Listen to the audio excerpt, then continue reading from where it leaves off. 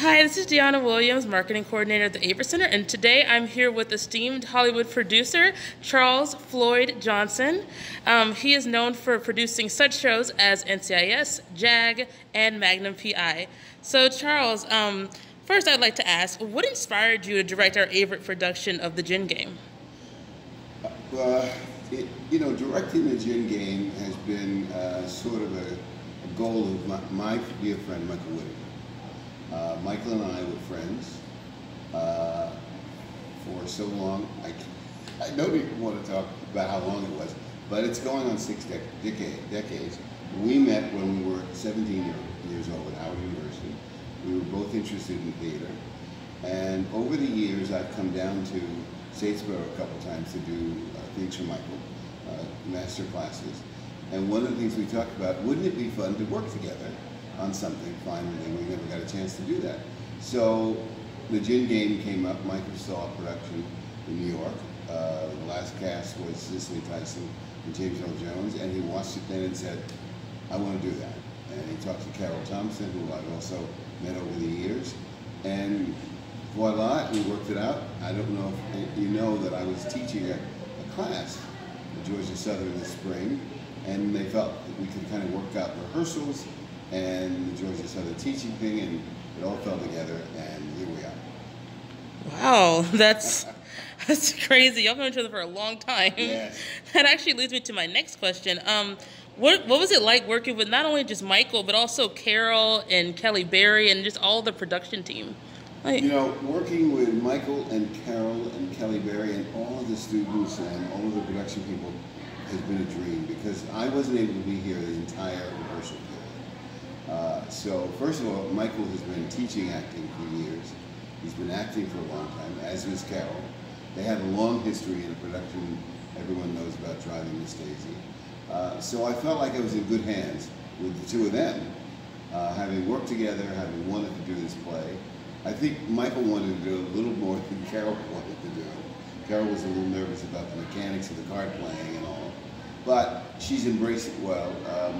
And then Kelly, who I've known since I started visiting here, has just been a dream. He's been taken on. He's been my assistant director. He's put the set together. He's put the crew together. I couldn't ask for a better partner. There are people like Wesley Fuller, Amy Pressler, and so many others that I'm working with here. I really feel blessed and comfortable with people who want to do the play and want me to do the play, so I feel very well.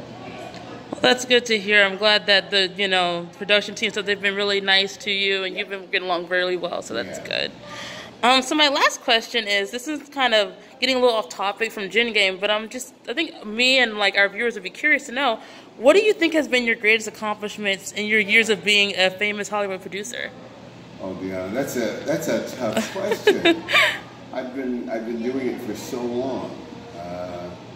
I've been producing since 1974, and I've done lots of things. But I think my greatest accomplishments have been all the series I've done. Because I think if you start picking out, I like this one better than the other.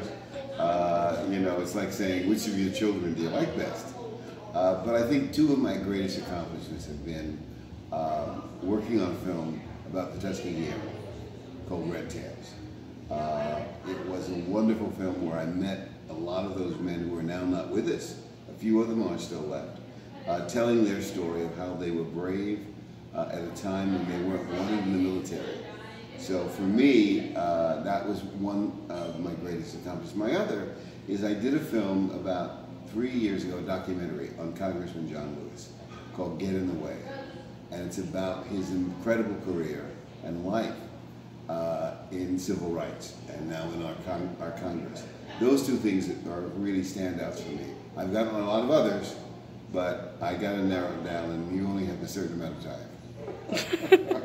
Wow, well, those are two really good documentaries, so that is a great accomplishment, I will say. So do you have anything else that you want to say to our general audience? Only that the play is a wonderful play about aging, about relationships, about people's lives and career goals and failures. I think they'll learn a lot. I think the actors are people who they'll enjoy watching. So come see the Gin Game and enjoy its treasures with us. Okay, thank you so much for spending time with us, Charles. It was really nice talking to you. Thank you.